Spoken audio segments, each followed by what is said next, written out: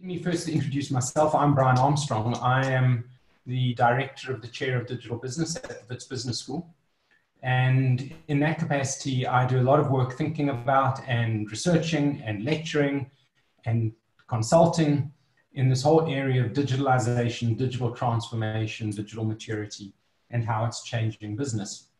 And one thing that I think we've all noticed is how we always used to talk about disruption, and digital disruption was the biggest source of disruption. And then along came COVID, which has been an absolutely major source of disruption to most people.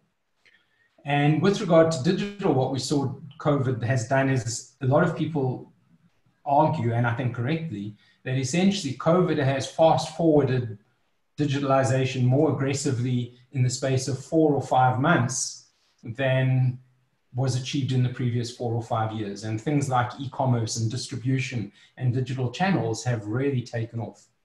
I think what we need to recognize is that there's two things at play here. The first is that what COVID has done is, how should we say, broken a log jam of resistance to digital channels and digital behaviors, and has demonstrated the true market potential of some things in many cases. And to that extent, when COVID is finally beaten, that level of digitalization will persist. There are other areas, though, that frankly people have to adopt digitalization because it's the only way of doing business.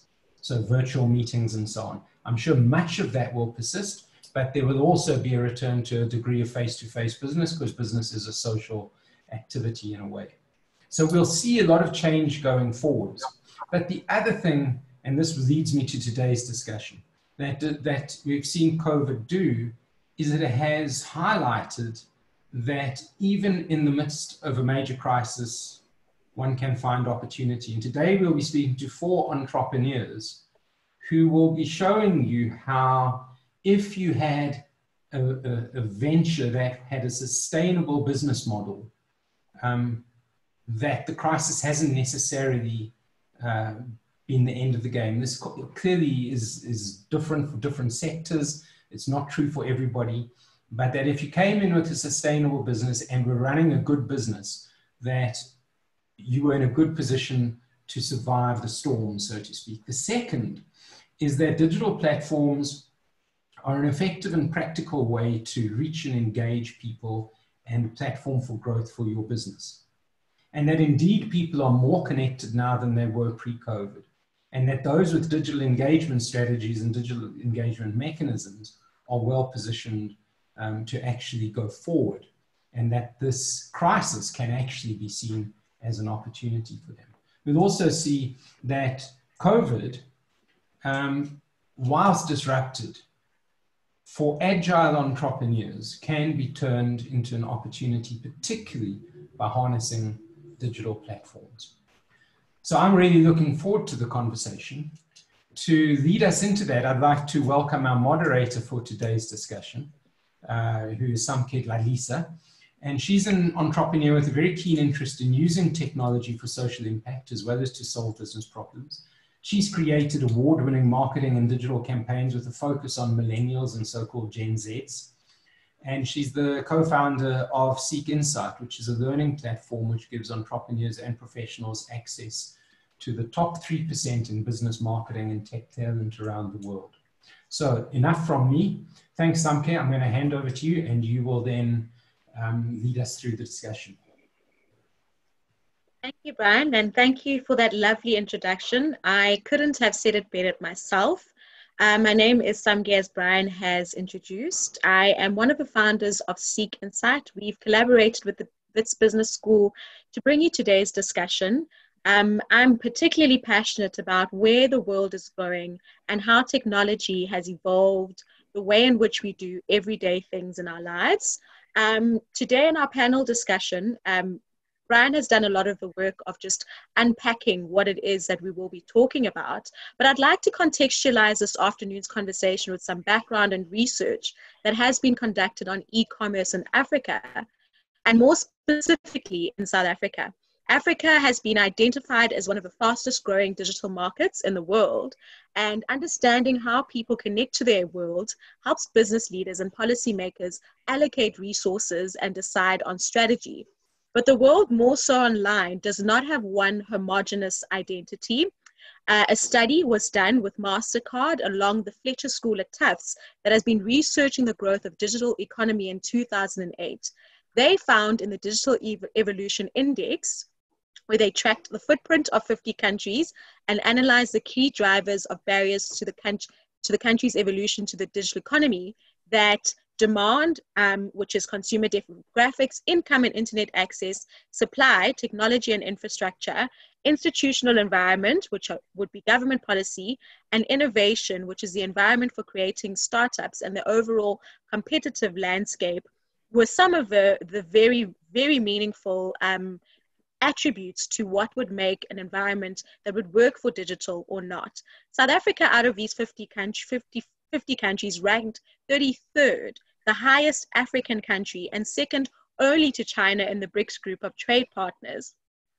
Factors in South Africa's favor, as identified in the index, included an 86% cell phone market saturation and the most developed telecommunications network in Africa, which is almost 100% digital. In terms of government regulations, plans to give broadband access to all citizens within the next 5 years helped to push the country's score in the breakout category higher. South Africa was also the fourth fastest growing digital economy, behind China, Malaysia, and Thailand. And this is research that has been conducted prior to the coronavirus pandemic that hit South Africa, and we had our lockdown towards the end of March.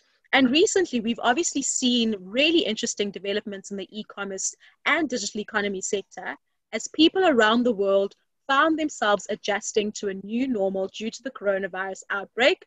The pandemic has been a catalyst, as mentioned earlier by Brian, in the advancement of the use of online shopping and general digital mediums as a way to prevent human contact. Since the beginning of the outbreak, we've seen an increase of over 300% in online purchases, with grocery shopping, pharmaceutical products, and personal care topping the list of items purchased.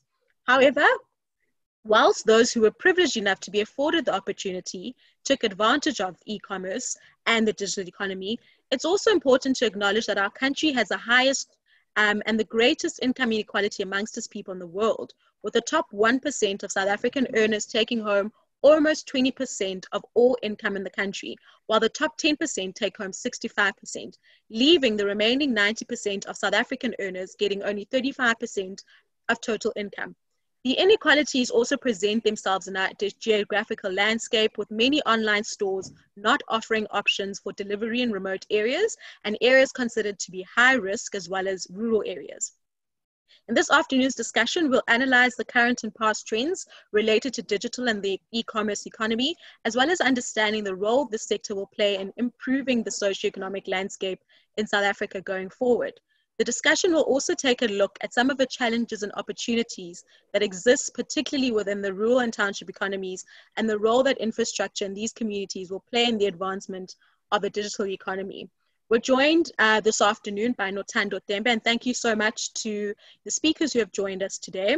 Nothando is the founder of a digital and design agency called NT Communications that focuses on strategy, brand building, and digital marketing.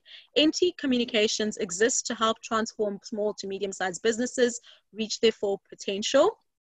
And through her personal brand, as Nothando is also quite an avid social media user, Nothando continues to educate and empower small business owners about the digital space, but is also into entrepreneurial principles that will drive commitment and growth for their brands. We also welcome the co-founders of Bottles, the app that we have seen quite a lot of coverage from in terms of how they have pivoted from just offering alcohol service on-demand delivery to now evolving into alcohol as well as grocery delivery. Viviers and Enrico Ferigolli, both who are co-founders of the Bottles app, which has seen phenomenal growth. Obviously, once they made a decision to pivot during the national lockdown, they will be speaking around what types of decisions led them to where they are today and what type of actions one will need to take in the business environment if they want to keep up with certain types of developments, particularly in technology. Also joined by Siyanda Mthethwa, who is an impact entrepreneur. He developed solutions that solve some of the most intricate challenges facing rural areas, particularly youth unemployment. He grew up in KZN and has previously founded tech companies in Kenya and Norway. Siyanda grew up in a rural environment. However, he was exposed to international technologies that have helped him adopt and develop global innovations and technologies and localize them to solve problems facing rural South Africa. In 2019, Siyanda founded Kuloola. Kuloola is South Africa's first rural online grocery delivery and store and service. Kuloola enables rural households and spaza shops to purchase groceries and stock online or by phone and have the order delivered to their home or business within 24 hours. And at the same time, Kuloola is digitizing the rural grocery supply chain. Thank you, everyone, for joining us this afternoon. If you would like to maybe just say hello and maybe give yourselves a quick introduction on who you are and what you're all about. I think I've pretty much covered that. I don't know if you'd agree. Yeah, sure. No, that was great. Sure. So, I mean, as Brian had said, and I think as I'd gotten into more depth as well, we've all seen some really interesting developments that have been catalyzed by the coronavirus outbreak that have shifted consumer behavior over the last couple of months during the national lockdown. And it goes without saying that many businesses have had to either find new ways to continue operating or completely shut down their businesses during this unfortunate time. However, that hasn't necessarily been the reality for a lot of online businesses, as people have now spent more time indoors consuming online entertainment or obviously making purchases online. What have been the changes you have seen in your businesses? This is a question to all. And how have these changes affected the nature of your business? Siyanda, we can start with you. Well, I've used this opportunity and I've said that as much as COVID-19 has been unfortunate, but I've used this opportunity to see if I could launch additional products, not in a pivot manner, but in a manner of expanding my current offering. For example, the highest risk group under COVID-19 that was my customer base was those who are diabetic or are under chronic medication for various illnesses. And because I have access to them and already delivering food, I actually offered delivering medicines, chronic medicines. So those who are under the CCMDD national project who receive ARVs or hypertension tablets or chronic medicines, I have used that opportunity to create an additional service, which is to deliver to my customers for free. So what I've seen is that I've seen additional customers coming to buy my main product, my anchor product, which is the groceries, in order to also access their medical services. So I am an impact entrepreneur. So as much as I think, how do I make money? At the same time, how do I benefit society? So I have to always sort of juggle with those sides of my business. With yourselves at Bottles, Vince and Enrico, how have you guys seen any changes now that obviously we're far into the lockdown in South Africa and now we're at level 3, but what have been some of the changes that you have seen? Look, I think from our side, we've been in the e-commerce game for more than 4 years now. So we believed in e-commerce before a lot of people did. In fact, we didn't realize this, but at the time we launched the first on-demand shopping app in the country. If I take you back to early 2016, Mr. Delivery was still a menu that would live on your fridge that you'd page through, and then you'd call Steers and ask them to bring you a burger.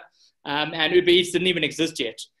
So we originally launched as an alcohol delivery app, and actually the first shopping app, on-demand shopping app in the country at that time. I think that we've obviously seen in a time of a lot of uncertainty and a lot of pressure, we were nearly seriously affected ourselves. Alcohol was banned and our business was facing an existential crisis. And I think we had a massive fear of what are we going to do? What about the staff what about the team that we've built? What about everything we've done for these 4 years? I think we were fortunate to be in a sector that has experienced massive growth, right? We are in e-commerce, we're in last mile fulfillment, we're in on-demand deliveries. And that was a sector that was really needed now. There's a need to keep people safe in their homes, and people really want to be able to shop in a simple way on their phone and get things delivered to their door quickly. And we've seen massive growth as a result. I think just between March and April, when lockdown originally started, we had doubled our user base. We quadrupled our orders. We're growing around 600% year on year. And I think that while obviously there's a lot of negatives to this virus, one positive we can take out is it's really transformed e-commerce probably by 4 or 5 years ahead of where it was before. And yourself, Nothando?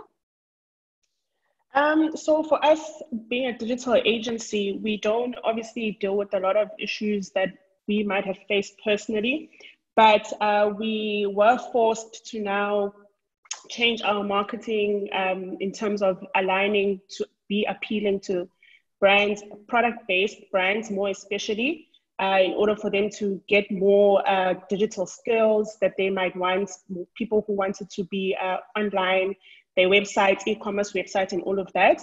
And then with some of our clients that we already had, we either had to work on new strategies in order for them to continue operating. So an example of one of our clients that we do work with is Johnson & Johnson Global Health, and they run a youth program here in KZN and in Joburg. The youth program is basically based in schools. So when COVID happened, schools shut down, obviously, and they can't now also be in the communities, and for safety reasons, they couldn't do their face-to-face education program. So we had to find a way to continue with the program online. So as soon as that happened, we had to work on a new strategy, find a good system that will work online and on WhatsApp, which we ended up doing instead of having to lose the clients and for them to shut the whole program out. And some of our events clients as well, they had to find a way to now still continue operating. So I think that is the biggest lesson that we had to face, and the biggest challenge is that instead of saying, yes, shut down, what can we offer the clients in order for them to change their strategy in offering new skills? So we were also forced to also just be educated a bit more, add new people on the team that will be able to do your advanced e-commerce websites and all the stuff that people need. So it's been quite a few great months in adjusting and learning, and obviously being able to assist current clients and gaining more clients during this time. And I do see a bit more coming in as well over the next few months. I think closer to the end of the year, there's going to be a lot of stuff that we're going to deal with. Okay, so what I'm gauging is that collectively, there's been a huge shift in the way people perceive the online world, for lack of a better word, because they've been forced to be indoors and obviously either make purchases online or, find ways of communicating without necessarily getting to a newspaper, in your case, Nothando, where you are in the digital marketing space. And I believe, obviously, it wasn't easy to get to the point where you are at the moment. For most of you, I wouldn't necessarily say, maybe for some of the businesses, it was in the pipelines. What kind of pivot strategy did you implement in order to ensure that your business continues to operate? I'll start with either Vince or Enrico, just because I think there has been obviously quite a lot of developments. You guys had alcohol completely banned, so there was no opportunity for you to sell to anyone, which was your core product. Yeah, absolutely. It was quite a crazy time when we first heard that alcohol may be banned. We were quite scared, to be honest, and I think that we were fortunate that we already had a working relationship at the time with Pick n Pay, and it was just literally in 3 days with the two teams came together and said we need to start, we need to do something about it. We're gonna have a hard lockdown where a lot of people are at risk, and we need to keep them in the safety of the house. And we also had a team of like 20 people that were at serious risk. So in the span of 3 days, we literally took down all the liquor and we listed a whole lot of grocery. We started with about 500 items at 2 of our key stores, and the response was incredible. And literally in the next 2 weeks, we rolled out to about 65 stores.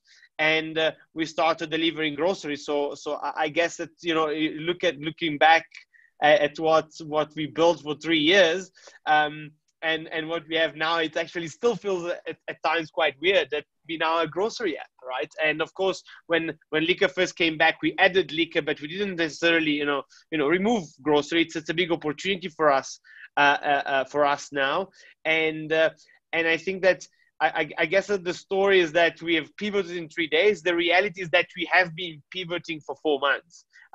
We have had a lot of catch up to do in terms of how is the grocery experience, the grocery shopping experience different from a liquor shopping experience. You're going from 3 items in your basket to 20 items in your basket.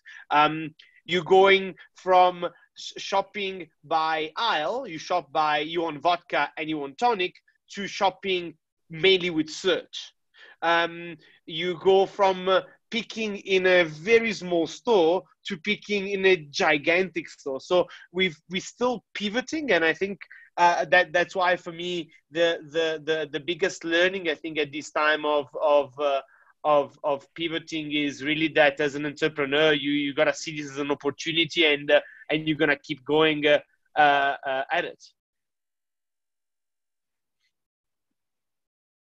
All right, thanks, Enrico. It's interesting that you speak around the timelines. You know, one of the observations that I've made about digital business is that it is quite dynamic, and it is one that is ever evolving. What do you feel are some of the opportunities that are unique to a digital business, given the fast growth and adoption that has happened over the last couple of months? Look, I think if you look at the kind of I think that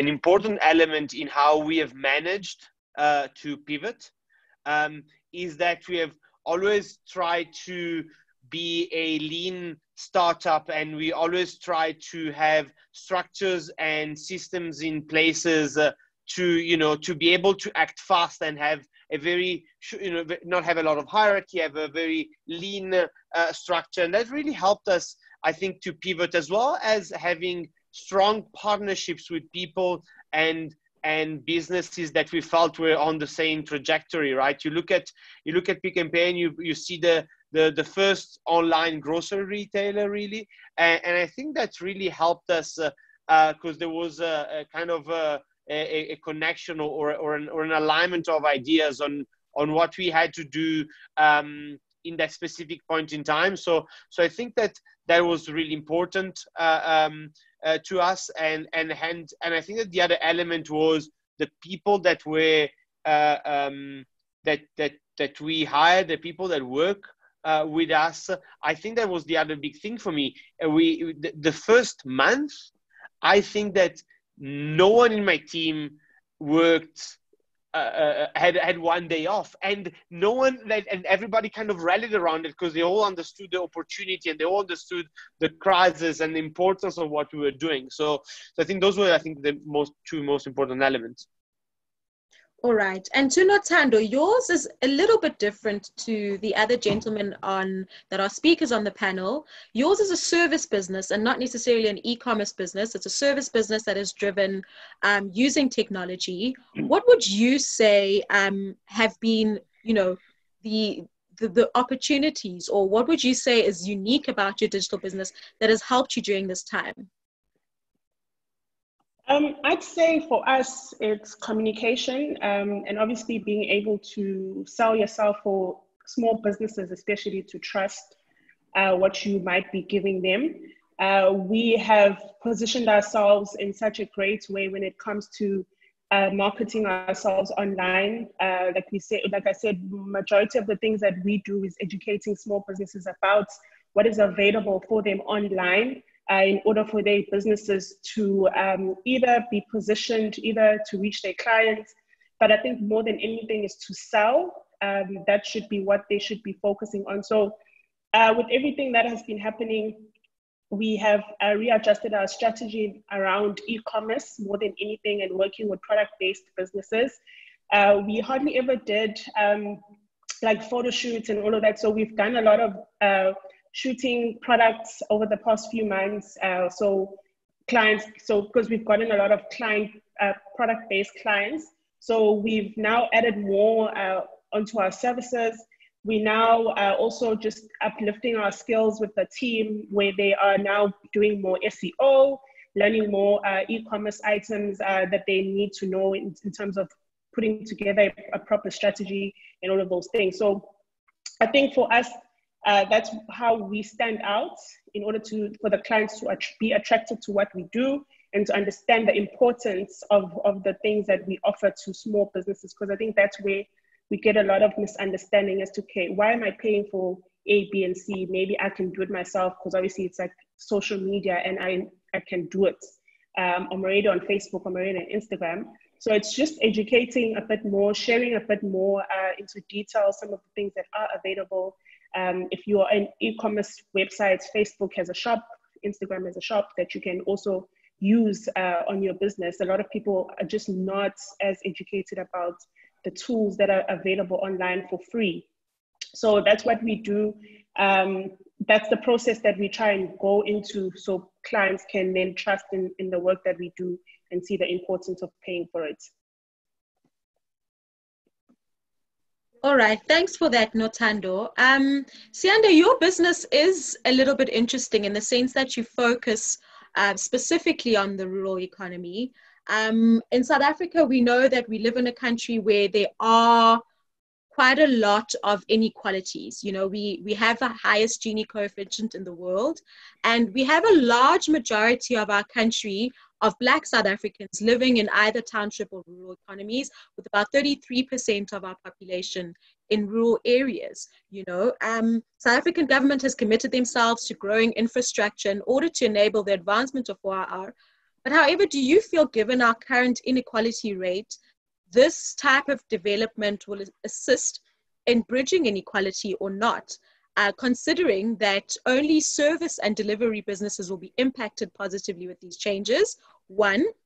And then the other question was, how are you navigating an environment where, for instance, a lot of service providers don't necessarily go to quite remote parts of the country? So I'll start answering the second question. And it goes back to actually the fundamental infrastructure, which is roads, right? So already you might have an e-commerce platform, but the people need to get their product. But getting their product is a hell of a difficult because the roads are really bad in rural areas. So that is a huge disadvantage for us as entrepreneurs, and perhaps one of the hindrances as to why people might not start these type of businesses. Going back to the first point, you know, the cost of data is extremely difficult for us to navigate around. More importantly, because we see, at least in our online shop, that only 5% of our sales go through our app, right? The majority of our sales go through WhatsApp and through a channel of Please Call Me, and we call back those customers, and then it becomes verbal, which means that it takes a lot of time to actually process an order and get it made. So in as much as we might build sort of like e-commerce infrastructure or build the fourth industrial revolution infrastructure, a lot of people do not understand the functionalities or to operate the functionalities of the infrastructure, at least in a rural area. So what we've needed to do was to create channels that can actually assist those people who are less, I'll say, technologically inclined than we are.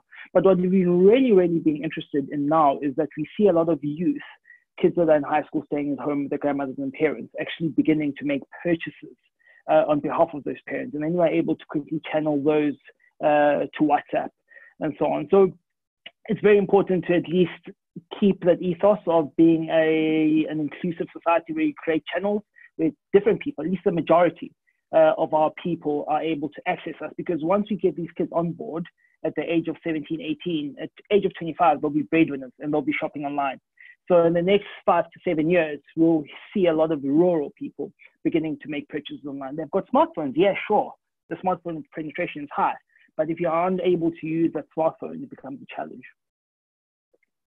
All right, thanks for that, Sia. So I think for the most part, you're finding that the patterns of behavior are a little bit different, with younger people making purchases on behalf of their families, and as well as them hopefully in the future being the rural economy.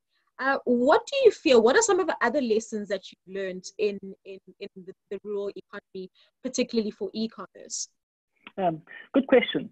So what e-commerce has brought, at least on my behalf, is an opportunity to really tap an untapped or underserved market. So when I talk about do it in a unique manner, for example, when we deliver food to the household, it's very awkward for them that someone delivers the food to their doorstep. But the company representatives or the agents who deliver are so well presented. They pack the food and in a very seamless effort, even go if the mama would allow into a house. We didn't do it now with reason of COVID. But what we discovered is that these things that our rural customers have not been getting through service, like impeccable service, they really, really appreciate it. And we discovered that when we first started, when the service wasn't so great, the customer return rate wasn't so great in those communities. But the more we got better, at least with those really personified services, the return rate got better. So popular opinion would say that, you know, rural communities don't really care about these things. They just want product delivered and they go, no, they tend to want the same level of care, the same level of attention as you would give to a city-based customer. And we've done this by really creating a real smart onboarding process with our teams, where there is a video, they go through the video, they run the test, and they're now able to provide an impeccable service to our customers. All right. Thanks for that, Siyanda. I'd like to encourage the participants in today's session, and thank you so much for joining us, to please ask your questions in the comment box. We've had a couple come through from Nita Suka, who said, "Good afternoon. My question is posed to Enrico and Vincent. Firstly, thank you for a great app, which has become an essential service in my world. I'd like to understand the level of complexity of the platform's technology. Was this an enabler or a hindrance to pivoting the business model?" It was definitely an advantage that we had. One of the things that we did well before COVID, so back when we started partnering with Pick n Pay, was to integrate our two systems, right? So we have built a pretty robust system that would exchange information such as stock levels and prices by store on a daily basis. So one of the things that would have been really complicated and probably almost impossible to do would have been to pivot the product menu, right? If we have had to ask 90 stores, do you list this variant of broccoli, it would have been a really difficult process, right? But the fact that we could literally start listing 1,000 products, right? And then the next day we would know exactly how many of each barcode. So we would use barcodes to connect the two systems. How many of these barcodes are available at each store and what is the price? Was really an enabler for us to pivot. Probably, I think, the single most important point. All right. And then another question from Nita is, from a consumer behavior purchase perspective, how well have consumers adopted non-alcoholic and de-alcoholized products? Yeah, I'll take that one. I think, look, we've seen massive growth, and clearly, even before COVID, we knew there was a massive need for grocery delivery, pet food, baby food.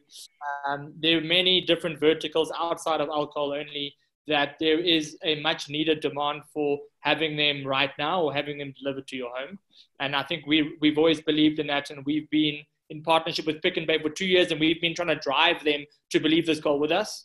It took a global pandemic for it to really fast track some decision making in the big corporate, and I think that we've seen massive uptake. So as I said, from March to April, we have so firstly we've quadrupled our volume and doubled the basket size. So on average, people were spending about 300 Rand with us. Now they're spending about 600 Rand with us on grocery items.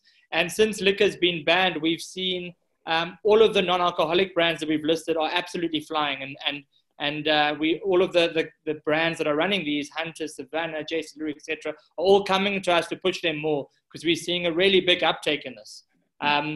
So yeah, I think overall, but across all the different verticals that we're playing in now, in addition to alcohol, they've done really, really well, as well as the alcoholized products too. Right. All right. Thanks for that, Vincent. I think it's been quite interesting, solely having been in the alcohol sales space, moving into groceries. Not everybody in South Africa drinks. So I think it's interesting to see that it's actually been such huge growth for you guys. And I think this has obviously been such a great learning for everybody. And this is another question from Stride IT. Hey everyone, thank you for the great chat. I'm keen to learn more about the business model regarding drivers and deliveries.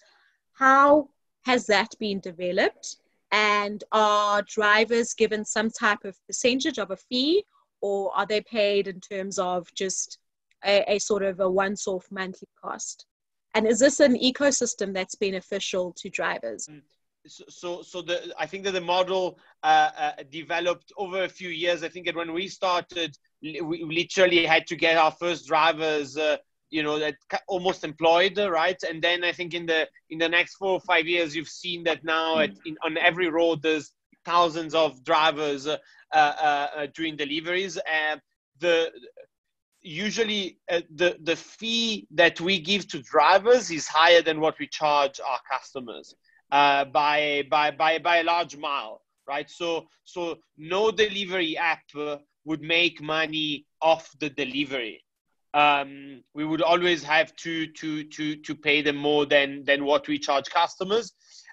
Is it beneficial to them? It definitely gives them a job opportunity. It is hard work. I won't lie. I think it is hard work for them. I think they are very often the breadwinners of the family, and I think it does give them a very good. It's a good income. And I'm not going to share that necessarily, but I think that for the type of job, looking at comparison with other similar job where you would get that same salary is a good. It's a good income. All right. And yourself, Siyanda? Okay. Well, firstly, the delivery vehicles are owned by Kuloola, so we own them. And the reason for that has been one of the challenges we face is that having a third-party agent doing the deliveries wasn't maybe tentative to providing an excellent service to our customers who really care about a good service. But secondly, also, it's just an internal rule. My board and I concluded that 70% of our staff are going to be female. So all our drivers are female. And one thing that we've learned about that is the reliability. They're looking after the vehicle, and the service to the customers has been great. And thirdly is that we did try to attempt to have a third-party delivery, and in those areas that we did, the return rates of the customers and the complaints were really, really high. So we also work with bigger cars. So a delivery vehicle can go with maybe 15 orders at one time. So we can take the hit of actually maybe owning our own delivery vehicles. And also, it's a largely informal sort of areas that we work in. So a lot of the delivery vehicles are owned by very old guys who might traditionally not want to change the way in which they work. So now we get an opportunity to bring young females to actually do the delivering, and it's been working really, really well. And again, this goes to the sort of social challenges that we're facing of rural youth unemployment. So we get an opportunity to bring them on board. So yeah, females are then definitely involved in the ecosystem because of that. Youth are brought into the ecosystem because of that. However, we really do want to share, find a solution as to or a model and how we bring the existing rural delivery agents onto our system, because that will obviously cut a lot of capital invested. However, our customer comes first. And then secondly, we've got two sets of value proposition. One is to the rural customer, and then one is to our commercial partners, which is sort of digitizing the rural FMCG supply chain. So we're able to then find out exactly what type of products, where they're going, who's buying them at what time, and we share the data we'll share the data with suppliers who have no idea of what's going on within the rural market. Right. So yeah, I think it answers the question. Sure. No, that was a great answer, Sia. And another question is, which retail stores have you partnered with? I don't know if you can disclose this. And which areas are you servicing I think you've spoken to the cars, because the other question was, what fleet of cars are you owning, or are they contracted? And I think you've spoken to that in terms of answering that question. Yeah, cool. I think the question was which big retail. We're not partnering with any big retail shops. In fact, we are procuring our own stock at bulk. When I say at bulk, we still have adopted really smart systems that actually have given us trends of how our consumers consume. So we actually don't keep our stock for more than 3 weeks or 2 weeks at least. So we are able to buy, as much as we don't get much margin, but we are trying to sort of create a real independent standalone retail shop or business. And secondly to that, we are going to develop a new business model where we bring in big suppliers, which hopefully it'll work. And we are in the process of negotiating some suppliers where we actually keep product for them and we distribute it, because we are sort of accumulating huge market base and eating up a lot of market share from the existing traditional retailers in rural outlets. So what we want to do is leverage that market share that we are possessing, bring in suppliers to directly bring their stuff to us, and we can distribute it on commission, perhaps, although that might be a totally different business model. But again, we are innovators, so we are trying to new ways. But no, we're not partnering with any retail outlets, and I think I've answered them on the card. All right. Another question, Sia, which is quite interesting, and I'll put it, it's a couple of questions, but I'll put it into one. When it comes to the rural areas, there's obviously not an issue of payment, but a lot of people have different ideas around, banking. So there is quite a majority of people that are either unbanked or have accounts that don't necessarily have the capability to make online purchases. What payments methods are you using, and what type of challenges have you found in driving digitalization of payments? And another question is, are you building some level of confidence? So in terms of rural people, their confidence in the shift from physical purchases to e-commerce or WhatsApp. And with that being said, are you working with people in their communities and advertising their services in this way? Yeah, the rural sort of LSM market is extremely cash intensive, right? So you'd find that at least 60% now of our sales are done through cash. So our vehicles have got drop safes. However, the money is not to an extent that it will offset a bombing of our vehicles or a robbery. You'll have to take the whole car to having a drop safe. But now we do have Yoko card machines in the vehicles. So there is a cash on delivery on that. And a lot of the SASSA cards, Social Development Department cards, are enabled to swipe with the Yoko card machine. Whereas some rural customers do actually pay online, percentages I mentioned earlier. So that really assists, but we do hope, if not, we'll just create our own fintech entity that allows a very efficient exchange of money, which is really, really important, at least for the security of our drivers. And then building the confidence. Again, I think with regard to having more rural people being young, making orders through us, and we really present ourselves as hip and savvy. Now, we've seen a lot of confidence in people just like sort of SMSing on WhatsApp, communicating, and having a telesales team that is able to respond and communicate. And our people are actually, or the rural customers are really, really responding really well to that. And we obviously contain or maintain a lot of data, which we collect from, which is their phone numbers. So in terms of accessing them, number one, because data is so expensive, we can't publish photos on Facebook because they are on the Facebook free, which they don't get photos. And if you have just a message, then it's not attractive enough and it doesn't trend and they don't get to see it. So that's tough. That's not an option. So our communication channel is just directly through SMS advertising, but then we're able to channel all our advertising through SMS and communication to each specific village. And we've mapped out our villages. So we know exactly which village, for example, is not buying or has a lower percentage of returning. And we try to discover why, but also we've developed a pretty innovative customer location system. So we are able at certain times. The good thing is that our African communities are very contact-based, so we can visit them. Our ambassadors actually, we've got a group of 30 ambassadors that can go door to door to our customers to figure out what are their challenges and how can we solve them. Of course, the contact has been less due to COVID. But again, this seems labor-intensive and heavy, but that is how rural communities focus. So it's one thing to come with these technologies and enablers. However, the sort of traditional way of doing business still works in rural areas. So why don't we blend both sets? And it's been working really, really well. So that's how we advertise, and our people are really, really confident in using e-commerce now to make purchases, purely because they can pay once the food gets to their doorstep. All right. Thanks, Sia. That was quite interesting. I think it's very interesting to find opportunities where a lot of people might not see them. And obviously with working, this is another question from Nito, who says, in working dynamic markets, it is quite a challenge. Have you applied a shared value model in the area you service, given that these are perhaps the most economically challenged parts of society? Okay, shared value models. No, I haven't. I really, at certain times when we started Kuloola, it's not like we thought, oh no, let me start an e-commerce business. We ran a survey in my ward, in my village, of 2,500 households to discover what were their top 5 biggest challenges. The other 4 I couldn't solve because they were capital projects, not having water, not having a safe toilet, not having electricity. But the one of getting food to their doorstep came across at least 70% of our customer base. So we started that online grocery shop by finding out, okay, what are your top 20 products that you buy on a month-to-month basis?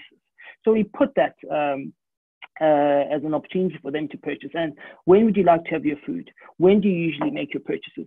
So we've been actually just trying to solve a problem that exists, and not to try different things that, yes, they've been tested, but what we are currently doing now is working.